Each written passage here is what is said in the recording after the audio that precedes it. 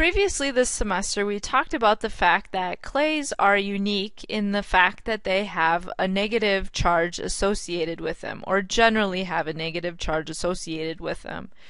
We talked about that way back when we looked at soil texture. Yet we really haven't talked about why that's the case and how that actually develops. Now that we've looked at the construction and the process of formation for our clay minerals, we can actually take a look more at structurally what happens to clays and why they actually end up getting their charge. Well, if we go back and look at our clay minerals, and if we look at the building blocks, we have those octahedral sheets and we have those tetrahedral sheets. And the clays are finite. They're huge molecules, and we've only really shown a couple of building blocks in each of these diagrams. But if we were to actually, look at the molecules themselves, what we're going to find is that there's always going to be an edge. And along that edge, there's always going to be unshared oxygen atoms. And it's because of that that we can end up developing a negative charge, because each one of those oxygen atoms has a -2 charge associated with it. So if its charge is not satisfied, it's going to have a net overall negative charge as a result of those unshared oxygen atoms. That's actually not the only way that clays can get their charge. So let's go back and we're just going to focus on our silicon oxygen tetrahedron. Recognize that this process also occurs in the aluminum octahedron as well. So in our silicon octahedron, we had silicon surrounded by 4 oxygen atoms. Silicon had a +4 charge, and every one of those oxygen atoms had a -2 charge. Well, what can happen is that there might be other elements that could substitute for silicon. And structurally, they're not going to change the clay in any significant manner, but they're going to change the chemistry a little bit. If for some reason magnesium is very common, it could go ahead and it could literally bump the silicon out and could replace that silicon atom with something else, like magnesium.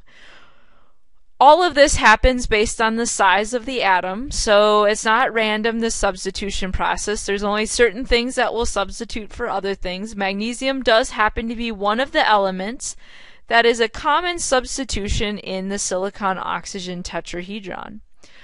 Well, let's take a look at this a little bit. Silicon has a +4 charge, and magnesium only has a +2 charge. Again, each one of those oxygens have a -2. So what's going to happen when we substitute with magnesium is we're going to fulfill less of that negative charge, and we're going to have a net charge difference of -2. So the silicon was +4, the magnesium's only +2. Overall, we have a net charge difference of -2. That's going to increase the negative charge that's associated with our clay mineral. So it's not just about the unshared oxygen atoms, it's also about this replacement effect. We call that isomorphic substitution. Okay, if you've taken a chemistry class, or even if you haven't, we can dissect this word a little bit. Iso means similar. Morphic means the shape or the structure of something. So similar structure that's being substituted. Okay, here's the technical definition. Isomorphic substitution is the replacement of one atom in a clay mineral by another atom of similar size. And this process happens as a result of environmental conditions. It depends on the abundance of elements, but it's going to happen without disrupting the structure of the clay mineral. So we don't change the type of clay. We don't go from illite to a montmorillonite. We don't go from a 2-to-1 to a 1-to-1.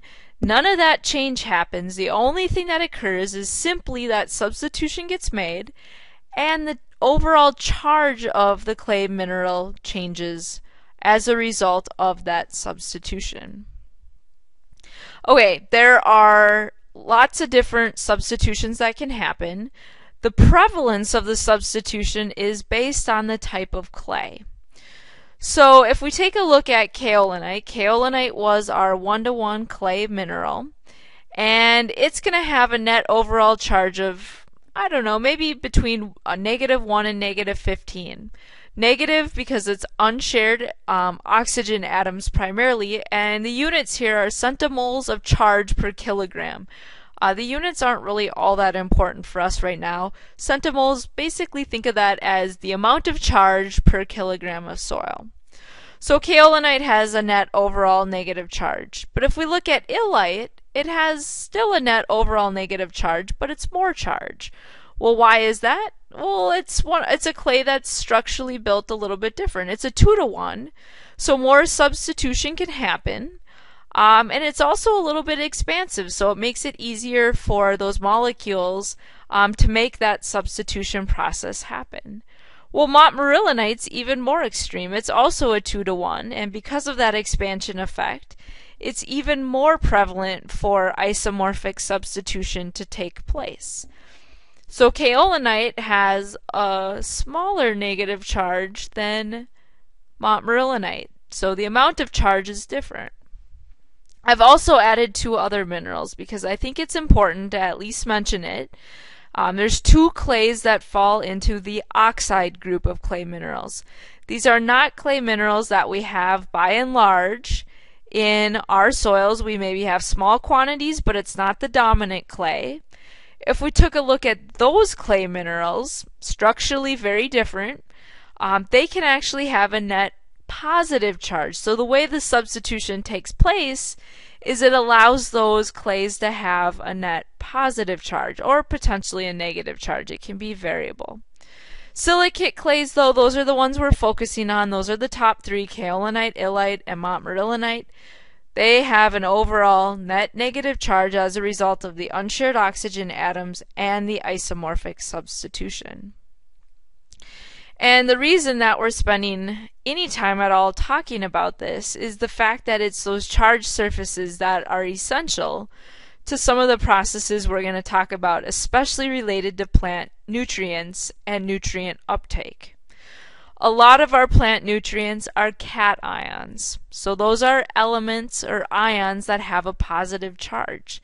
And if we look at this list, things like ammonium and calcium and iron and potassium and so on and so forth, all of those are plant nutrients, and because they're cations, they'll be attracted, so opposites attract, they'll be attracted to those negative surfaces of those clay minerals.